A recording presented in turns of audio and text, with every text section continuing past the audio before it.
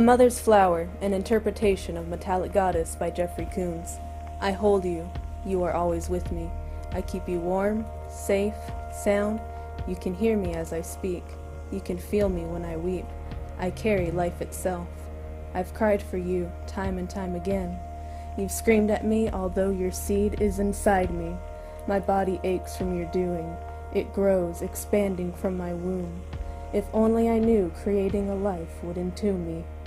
A flower gently brushed against a mother's pot, yet all I see is a path to rot. I take on the world, while you carry nothing. My chest swells, constricts like a balloon trapped in a cage. A heartbeat, as gentle as a whisper, echoes my strife.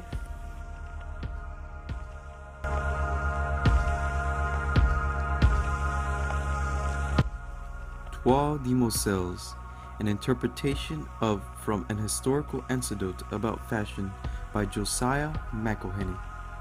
Maiden walking seductively, and the suspense is killing me. Damnation is coming down slowly, and I do not care.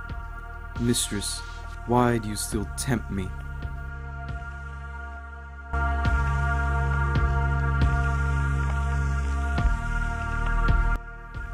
Idea Cycle, an interpretation of Big Bling by Martin Priere.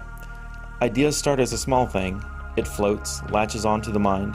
As time passes and thought is spent on it, the idea grows. Thought turns to movement, a sketch, a drawing, a fully formed picture. As time passes and movement is shaped, the idea grows. The plans form a larger idea, shared between people, visualized and collaborated. As time passes and the group works, the idea grows. Materials bend to the will of the creator. Saws cut, steel bends, paint covers to breathe life. As time passes and the materials birth a physical form, the idea grows. The artist puts the final touch and the work is complete. The monument plants seeds in the minds of observers. As time passes, the minds come together, and new ideas grow.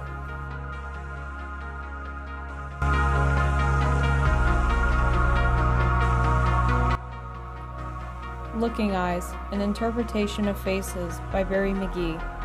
Looking eyes can't see everything in this world, perusing upon everyone like pages in a book. They can't see who is who or the soul of man, natural thinkers nor the struggles of civilians, anger, happiness, disgust, sadness, and joy. Glancing around with little discretion, with each expression a person makes, tells an entire story of their world in the past, present, and future. Peeping eyes are theirs to observe. Each is different, yet they are the same.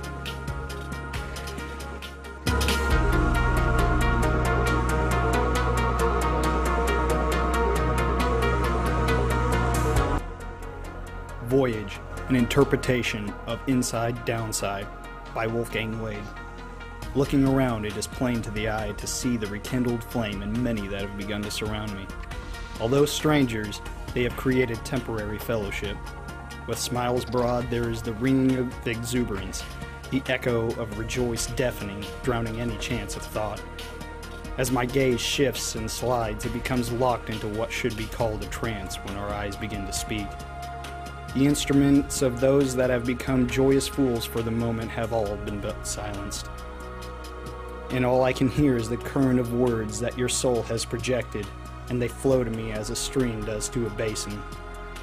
They tell me that your time here is at an end, and you shall seek to become akin to that of a pilgrim, searching for a new rock upon to rest and sow. As I have already come to understand, through nothing but a dialogue, that words would tirelessly attempt to provide meaning. You have made your decision, and you are now set in mind to take your leave, without so much as a hugging embrace of farewell to secure the anchor that is the bond between our kindred spirits.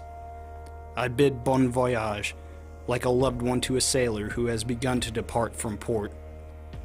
Farewell, young traveler. May swift winds carry you upon vast seas. May you find peace in your journey that is within thine own heart, hoping that the memories of past may guide thee in life, as the Polaris does for privateers on voyage. Careful of the sirens, their songs are their nets. Mind the goals, sometimes the greatest guides come in the most unlikely form. And to keep a weather eye for the torch that cuts through the night, as a single flame can chart a voyage's end in a sudden crash if ignored, or that a pilgrimage has been fully sailed leading to new uncertainties in the distance. With farewell and counsel given in but a moment of what seems hours, you turn and depart to set your own sail, to begin a life renewed. And as I resurface from the depths of the words unspoken, once again in the company of strangers.